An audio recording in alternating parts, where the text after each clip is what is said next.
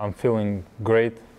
I'm looking forward to Saturday night. I'm in boxing since I remember myself. It's a long trip to be here, and of course I sacrifice a lot, and I sacrificed my time to my health sometimes, and every time working hard. If you want to achieve something, you have sacrificed and work hard. And within those sacrifices, you know, the birthdays you may have missed and everything you've given up to be here, to be on a stage like this, fighting Canelo Alvarez, has it made everything worth it for you? Of course it's worth it, because boxing, it's part of my life. It's boxing and life. I can't imagine my life without boxing, and of course it's worth it. And I'm glad where I am now.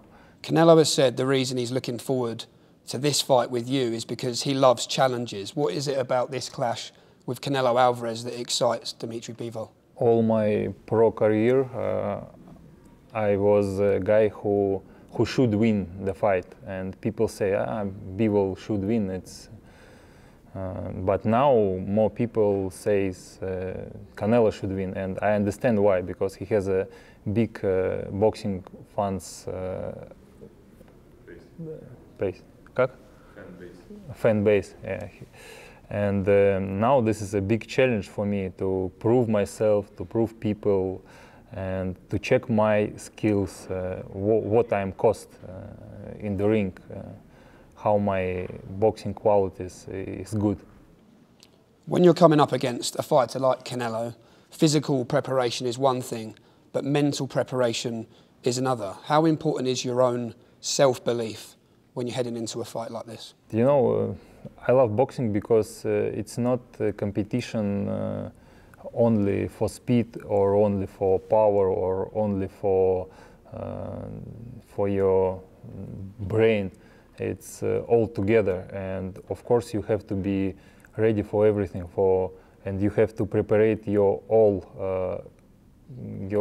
qualities, your speed, your power, and one of the main things it's mentally. Of course you have to believe in yourself. You have to be ready to go to the ring and fighting when all people against you, or all people support you. And so, of course, this is a sport where all qualities should be good. I would describe you, Dmitry, as a very calm person, a very relaxed person. How important is that attitude you have in life when it comes to keeping your composure in the ring? I think all people is different. Some people are too funny, some people spend a lot of energy. Me is common people, calm people, and to be the same like you in the life, to be the same in the ring, it's more important thing. I don't want to do something else what I am not. I want to do everywhere how I am. I want to be really in the ring. I'm in life common, and I want to be common in the ring too. When you think back then to the life lessons you were taught as a child, what is it that keeps you humble and keeps your feet on the ground the way that they are? Maybe it's from childhood, but how we are brought up, maybe this is from our parents or teachers or coaches. Canelo has been in the ring with so many different opponents with different styles, but there is only one Dmitry Bivol. What is it about your style, perhaps the combination of skills, which you feel can present a new challenge to him? I just want to say again, all people, all boxers, different, and we are all unique people with unique qualities. And my pack of qualities is unique too, and I'm pretty sure all my opponents was different. They were unique, and me too. Of course, for him I will be something new, and he will be for me something new too. People who know boxing, have watched Dmitry Bivol and know how good he is, know this has the potential to be a very tough fight for Canelo. But do you still feel that you are being overlooked? I don't think about it.